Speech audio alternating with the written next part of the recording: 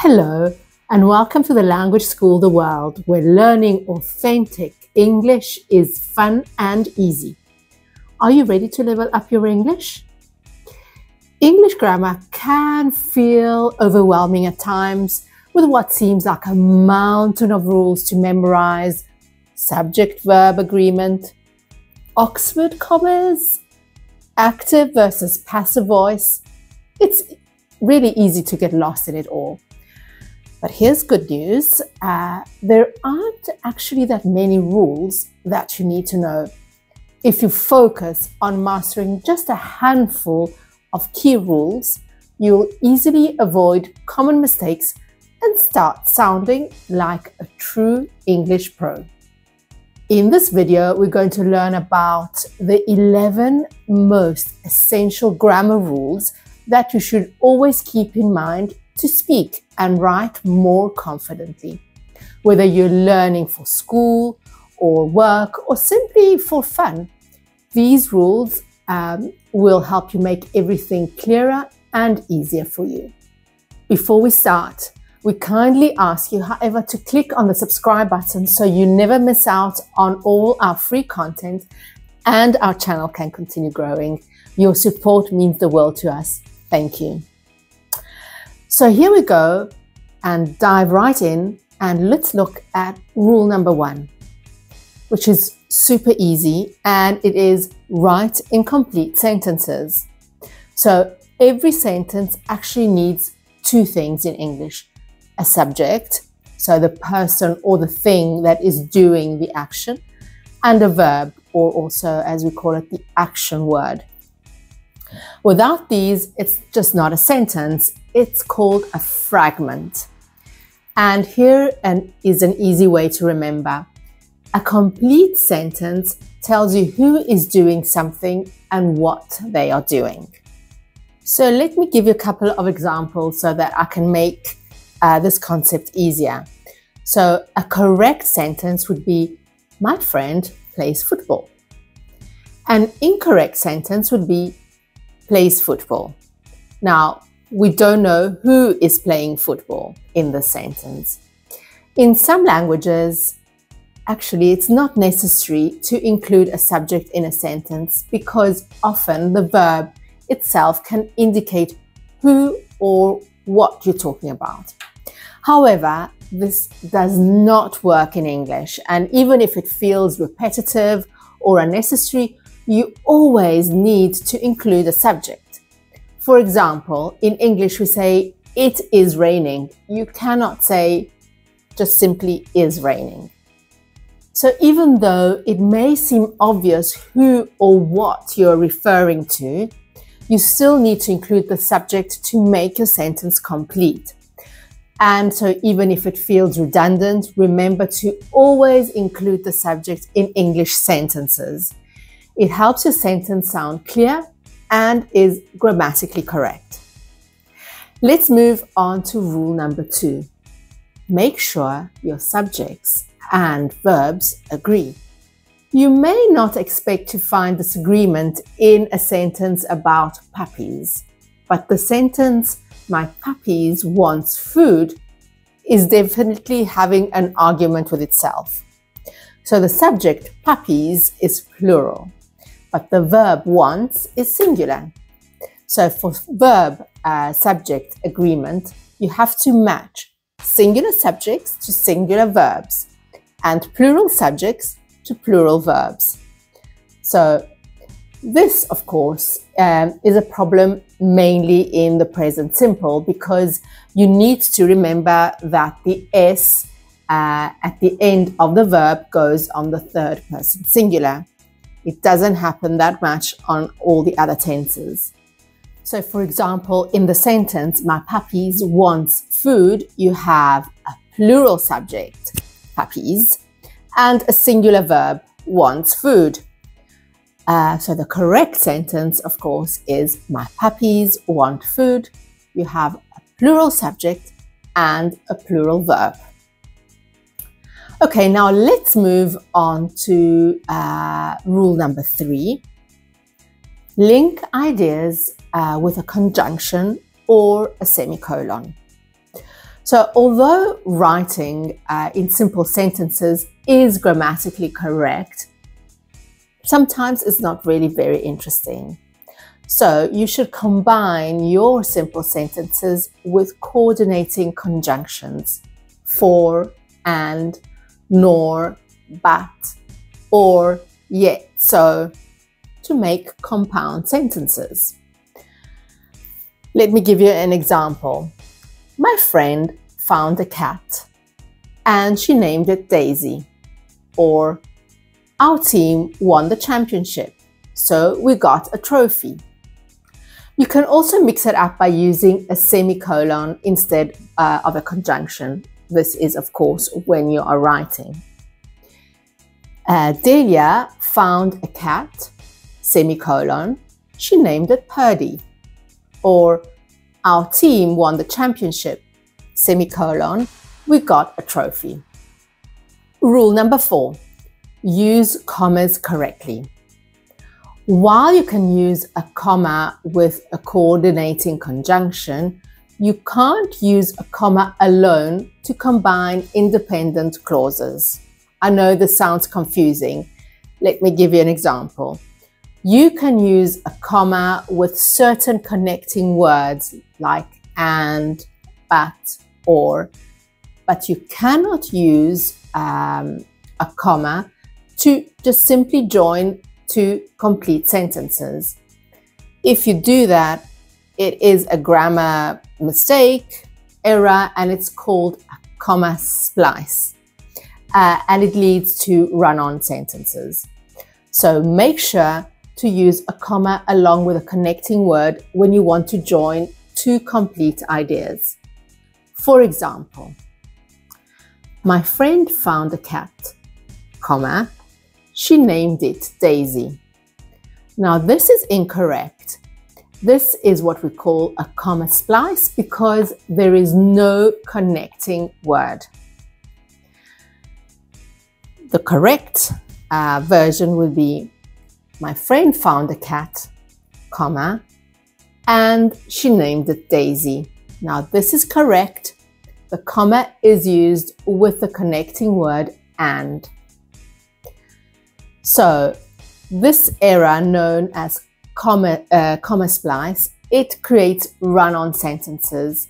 So it makes lots of different sentences one after the other, and it just does not sound right. So you use a comma only if you're also using a coordinating conjunction.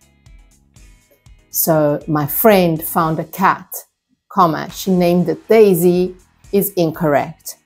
Our team won the championship, comma, and we got a trophy. This is correct. Now, talking about commas, let's move on to point number 5, which is the use of the serial comma when necessary. So when you're listing items in a sentence, you separate them with commas. The last comma in the series is called the Oxford comma, and honestly, not everyone likes it. Let's look at an example. We have some goats, comma, cows, comma, and horses on our farm. Now the last comma is called an Oxford comma. You can also have, we have some goats, comma, cows, no comma, and horses in our farm. Now, whether you use an Oxford comma or not is up to you and up to your style guide. However, you should always use an Oxford comma when the sentence could be confusing without it. For example, the farmer saw the goats, comma, Jill, comma, and Pierre. Now the Oxford comma clarifies that there are goats and that there are two people named Jill and Pierre. Now look at this sentence. The farmer saw the goats, comma, Jill and Pierre. If there is no Oxford comma, so if there is no comma before and, it makes it sound like the goats are named Jill and Pierre. So be careful with how you use the comma. Point number 6, use the active voice. So sentences in an active voice put the subject before the verb. For example, in the active sentence, the duck ate the bread, the duck is the subject. It performs the action in the verb, ate, to the object in the sentence, the bread. For example, Shelby dried the dishes. It's active. Shelby is the subject. Mary walked the dog. It's active. Mary is the subject.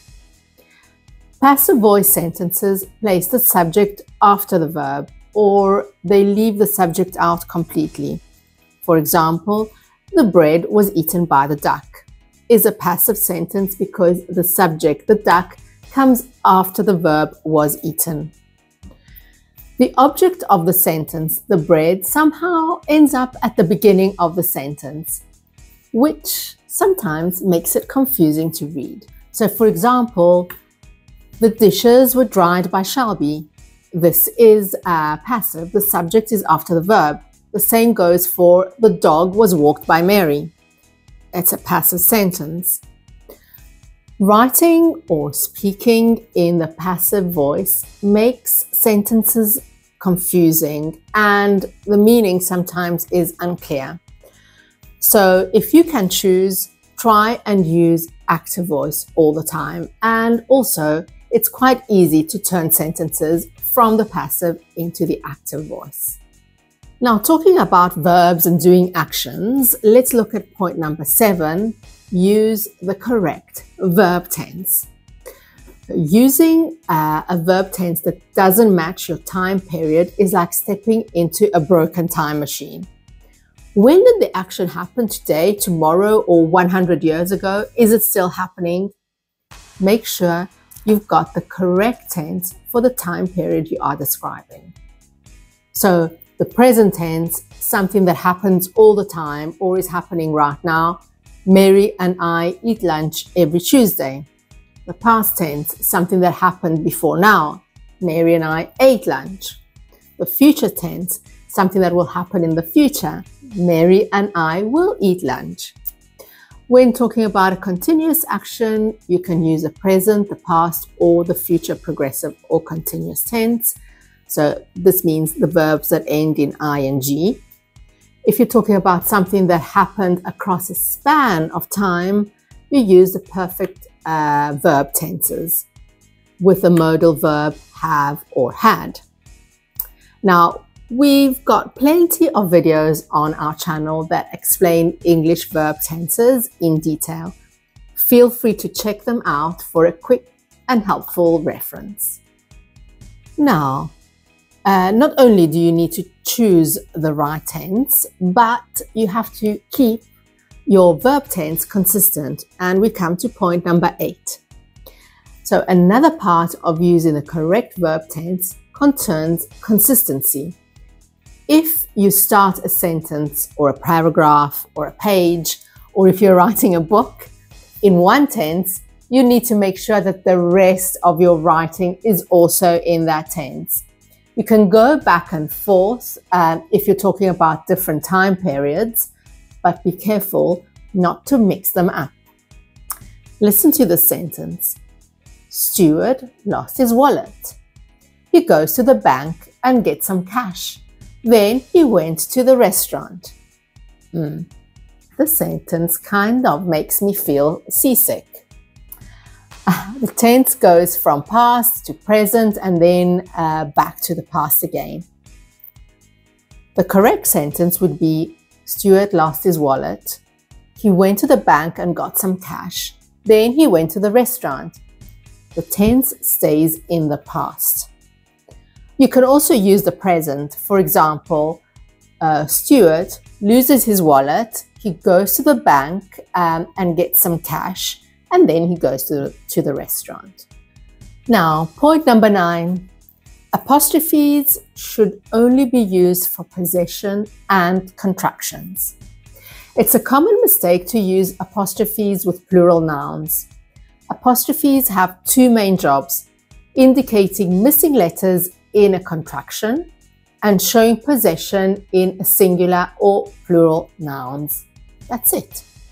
So the correct sentence would be Sarah apostrophe S. So Sarah's going to the park. Sarah is a contraction of Sarah is. Another example of a correct sentence would be, is this Michael's book? Apostrophe S. Now, the apostrophe S in this case, as you might know, shows possession.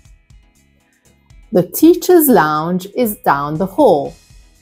Now, in this case, you will have an apostrophe after teachers, after the S, because it is a plural possessive noun.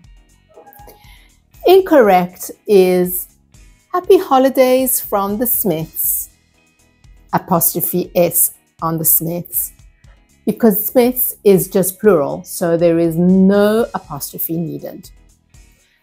The only rare case where you may use an apostrophe for plurals is with lowercase letters. For example, watch out for the A's in the sentence. Otherwise, leave them out without making nouns plural. Let's move on to point number 10. Keep your homophones straight. So using to when you actually mean to is a common avoidable mistake. Make sure you know the difference between common homophones to keep your meaning clear. For example, to as in the number, to as in a preposition, or to as in also, or your and your, you are, or there, meaning in that place, or there meaning belonging to them, or they are there, which is all pronounced in the same way, except versus accept, then versus than. These aren't the only commonly confused words in English. On our channel, you can find some videos on this too, so feel free to check them out for a quick, helpful reference. Let us know in the comments which ones you find most confusing so we can give you some tips on how to remember them. And now let's go on to the last tip, the last point. Remember to use end punctuation correctly. Every sentence has to come to a close, and that's where end punctuation comes in. Choosing the right punctuation mark can help set the tone of your sentence, of course, when you're writing. So the full stop or also the period is at the end of the sentence. Sarah walked to the office. This is a neutral or serious tone. Question mark. Put it at the end of a question. Sarah walked to the office. This shows confusion or doubt. And the exclamation point, Sarah walked to the office. This shows excitement or surprise. And don't forget, when you're ending a sentence with a quote or dialogue, the punctuation mark should go inside the quotation marks and not outside. So the correct would be open inverted commas, let's go to the park, comma, close inverted commas, said Tim. Another example can be open inverted commas, watch out for that car, exclamation mark, close inverted commas, he shouted, full stop. Just remember, the punctuation you choose can change the whole feel of your sentence. So choose correctly. Remember, mastering a language is all about practice and perseverance. So keep watching, keep practicing, and don't be afraid to make mistakes. That's how we grow as learners. And remember, as we say in English, practice makes perfect. If you like this video, please hit the like button and we hope to see you soon. Thanks for watching.